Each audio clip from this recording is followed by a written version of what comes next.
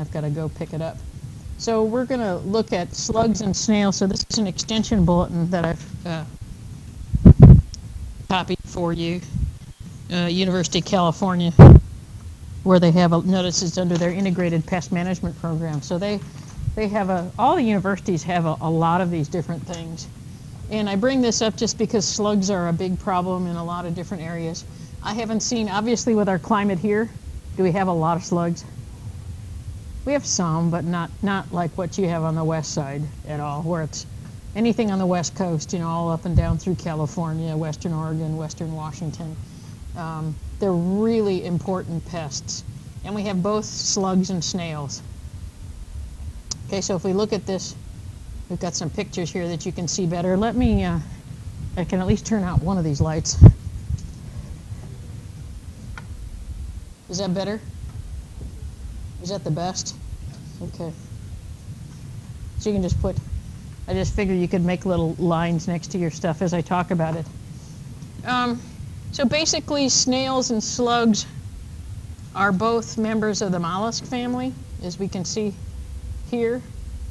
And they're very similar in their structure. The only difference between slugs and snails is that snails have a spiral shell on them, where slugs don't. Okay. They both have that muscular foot at the bottom here that they travel on. Okay, and that's what makes us not like them so much, because that muscle, in order for them to travel, secretes a constant mucus. Okay, so it slides over everything. And that's that silvery slime snail that you have seen. I know I can remember in western Washington going into a cabin that had been deserted for a while, and all you saw were the slime trails all over the windows, and I just went, icky. Okay. Actually, yes, and basically that how they can hibernate in there in the shell. Okay, so when it dries out for a snail, they have like a little mucous membrane that they can shut, and they can hibernate in their shell, whereas the slugs have to go into the soil. Okay, and stuff like that. If you'll notice here, I'll go down just a little bit. For the lifetime, which, yeah, go ahead. I also have a question. The shells, obviously they grow with the snail, but can they switch shells if I don't know that answer. I don't know. I would think not, because I thought they were attached to them, but I will have to double check. My first answer, my guess would be no, but I am not sure, so I will look that up. Because I don't think they can, but I will double check. Okay, as far as reproduction, both slugs and snails are hermaphroditic, or hermaphrodites, so they can both lay eggs, both the males and females, so they don't need each other. Snails lay a lot more eggs at a time. They lay about 80 at a time, and slugs, it says anywhere between 3 to 40 beneath leaves. And I think what I found most interesting is that the snails can lay their eggs up to 6 times a year, and they don't mature for about 2 years. So there's a 2-year life cycle for them, whereas slugs reach maturity into 3 to 6 months. And I just thought that was pretty amazing that I didn't know snails got to be 2 years old. Okay, and they're most likely to be in places, dark, damp places.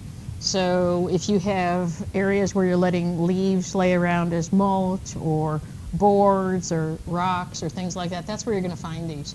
Okay, so the more piles of things and things you have hidden right near your plants, these snails and slugs could live there. And notice it says during cold weather, snails and slugs hibernate in the topsoil. Snails can seal themselves off with that parchment-like thing that goes over here. And you'll see snails attach themselves to tree trunks, fences, or walls too. So they can just hang right there. The main damage that you're going to see from snails and slugs, some of them are just going to feed on decaying matter, but we have some that actually, you'll see the chewing holes that you've got here with the slugs. Boy, they love Oh, I'm just trying to think. Why can't I even think of what they are? All kinds of the winter foliage on the west side of the flowers that you plant. They love that. But notice they can also chew fruit and young plant bark, so something that they can get their little chewing mouths into. They like the succulent foliage and flowers the best, and they're going to go for the seedling plants and herbaceous species. Okay, they're not going to go after the woodies as much. And obviously, they're serious pests that are close to the ground. So anything like strawberries, artichokes, tomatoes can be fairly low to the ground. Can you think of anything else? Anybody had trouble with slugs on their plants at all? Strawberries, yeah. I thought it was interesting that they will feed on citrus, because I don't think of citrus trees as being very short, you know what I mean? So they actually will crawl up citrus trees. So you got to think that, okay, it's warm and moist for a lot of the year. Okay, the main thing what you have to look at is when you see these chewing hole damages like this, look for the mucus trails, because you could have damage from earwigs, caterpillars, or other chewing insects. So just make sure to totally look at it before you try to do something for it. And a lot of the slugs are imported, like the big banana slug that was brought in on plants from South America and stuff like that. So on the west side we have a lot more varieties of them, but there are native slugs to the forests and the things on the west side as well. You probably never thought you'd be going over a good slug and snail management program. But the first thing, just like with any pesticide management program, is to eliminate places where they can hide, get rid of the boards, the stones, the debris, weedy areas around tree trunks, leafy branches close to the ground so they can hide under there. They like to hide in dense ground covers like ivy. And where you can't get rid of what's ever there, just try to minimize what you've got out there, so you've got separate places. So there's going to be a place probably left where you're going to have to go look. Okay, if you can't get rid of it, you've got a low edge like they talk about here on a fence, then you're going to go look under there and get rid of all the other spots where they could hide. Okay, one of the things you can do in your management system is one of the things that you guys have already done in viticulture with minimizing diseases is switch to a drip irrigation instead of an overhead irrigation, so that it limits the amount of water that's out. And if you think about what our soils are like around here, in a lot of places you can have some gravelly, sandy soils, and they do not like gravelly, sandy soils at all. Okay, if that mucus will help go over some of it, but they just don't like it. The one thing that we can do, and you notice right here in the middle paragraph, I need to put my coffee down here, is we can use copper barriers, okay, for protecting susceptible plants. And you can see it doesn't show up as well, but here's a tree with a copper band around it, and they actually have gone ahead. It's a very thin copper piece of metal, and they've actually, tacked it to the tree, and then they've actually cut some little strips into it so it folds up around the tree. And then the snails, I'll put it down here. You can probably see better on here. See all the snails that are here? They can't get past that coppery band. It actually gives them a shock, okay, and they won't go over it. Copper? I don't know about copper and cutworms. I don't know that. I don't know. I've never heard that before with any of the cutworms that I've dealt with, but they got the, I just know in turf grass, where we've got the black cutworms, the height of the grass, by leaving grass higher, they can actually have a place to live. So it depends on the environment around it, but I don't know. But I'll check on now I got two things to check on, right? Snails and their shells and copper and cutworms. So I'll look that up and get back to you. What's interesting is you can also look at the plants that you're going. So some of the plants that slugs and snails are going to go after as far as herbaceous plants, they love basil, they love beans, cabbage, dahlias, delphiniums, hostas. That's probably the worst one I've seen damaged. Lettuce, marigolds. Remember how people tell you to plant marigolds in your garden to keep insects away? Well, it doesn't work on slugs. Okay, strawberries and a lot of the other vegetables. Okay, so the ones that resist snails and slug damage, which, I find very surprising when I think about it, is begonias, because I thought begonias, the shade-loving plants that they are, I thought that the slugs would take them out, but they don't. The California poppy, fuchsias, geraniums, impatiens, lantanas, nasturtiums, purple robe, cup flower, which I'm not very familiar with, and anything with stiff leaves, they don't like that. They're all about feel in their foot. How does that sound? And the highly scented foliage, anything like lavender, rosemary, and sage. Okay, and if it's a woody plant or an ornamental grass, which is going to be more stiff, they don't really bother that very much. And like I said, probably here in Walla Walla, you're not going to have a lot of damage from slugs unless you're watering all the time, which you could. Hand picking is what home gardeners normally do.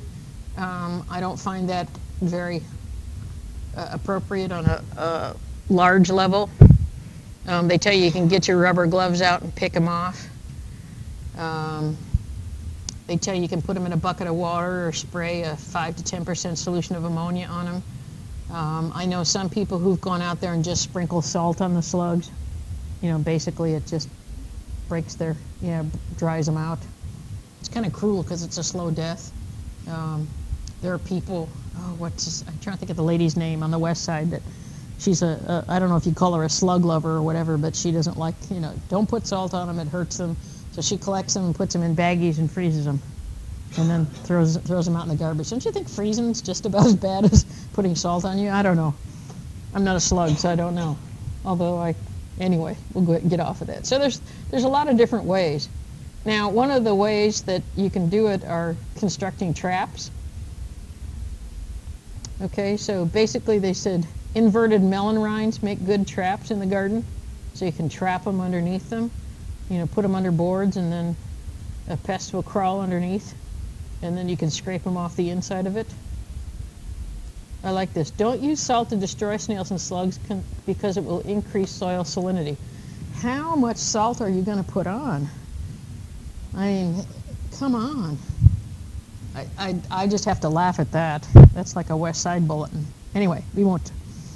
You've heard of beer being used for slug control? So basically you just got to make sure that they're going to crawl in the container and they're going to drown is what's going to happen. So the sugar and the yeast actually attracts them. So I say keep the beer for yourself, put sugar and yeast water out there. You can sit and watch the slugs drink the beer, okay, and then watch the slugs fall into the sugary yeast water. Okay, the main thing is just so the sides are steep enough so that the slugs or snails can't crawl out. Okay, so basically you're drowning them. What a good way to go, huh? Drown in beer. Okay, they say it's not very effective because it's labor involved. Well, if it's your home yard, that would be okay. Okay, because you can go ahead and put something out. You can also use baits. That's on the next slide. And this is just going back over the copper, they call it a copper foil when they get it that narrow. So they sell that already. And there are some copper screens you can use too. Metal is fairly expensive. So you need at least something that you can keep at least 4 inches tall if you're going to put it around the barrier of a garden thing or something so they can't crawl up. What else does they do here? I like this as well. Here's our Bordeaux mixture in here as well for controlling slugs and snails. So we've got something else. I thought because the copper sulfate, so you can either use the Bordeaux or just the copper sulfate alone, brushed onto the trunk, and they said 1 application per year will keep the snails from going up the trunk, which I thought that was pretty, I had never heard that.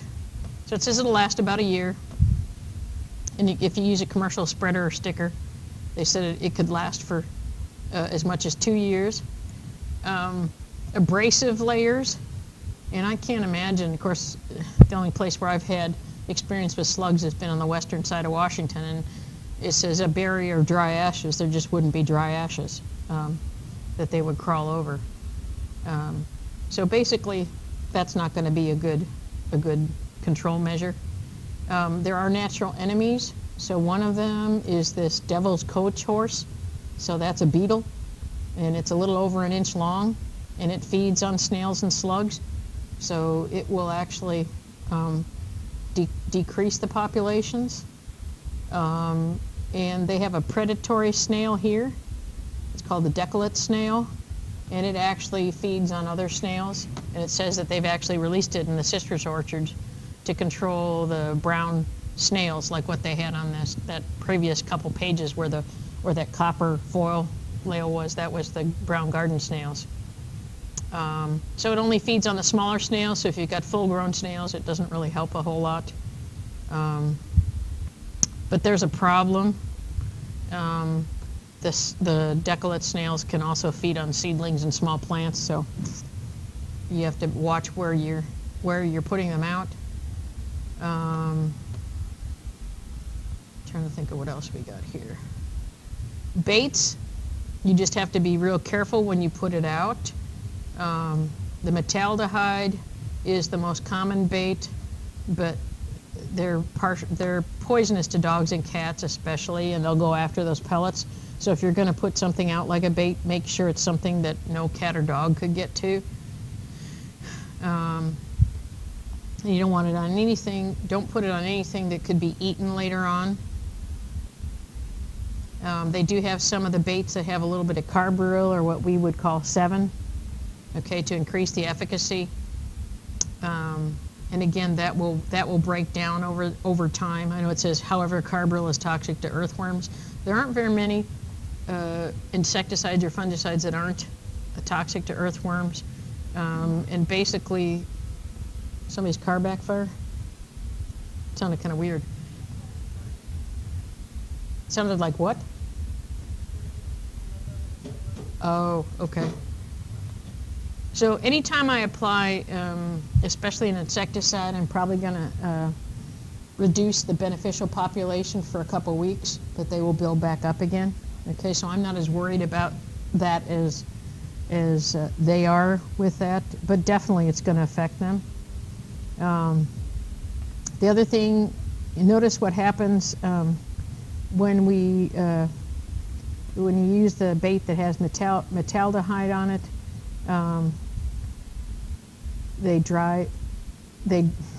I'll get it out. When there's a hotter or drier period, they're gonna die from desiccation or dehydration quicker. Notice it says that they usually die within 1 day of ingesting or getting it on their foot, because that brings it into their body. So basically, if it's cool and wet, it's going to take a higher dose to kill them. And it just tells you don't have to water 3 or 4 days after bait placement, so you can try to get them under control. The most safe bait is an iron phosphate bait, and you probably see them. I love the names on these things as Sluggo or Escargot. Isn't that cool? And the main reason the iron phosphate is safe around your domestic animals, fish, children's. So you'll see that the iron phosphate baits are going to be pushed for integrated pest management more. And basically the iron phosphate just stops them from feeding. Okay, so as you stop from feeding, then it's going to take longer to die, right? It's just going to be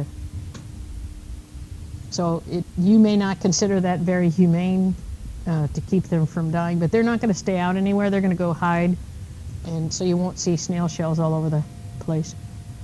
Okay. Let me think what else. It just tells you how to put the baits out, put them around sprinkler heads, places where they're going to be wet. Don't pile your bait in mounds or clumps because it can be more attractive to other animals that you don't want to control or to kill. Okay? So is that more than you ever wanted to know about slugs and snails? Okay, I'm going to stop the recording here.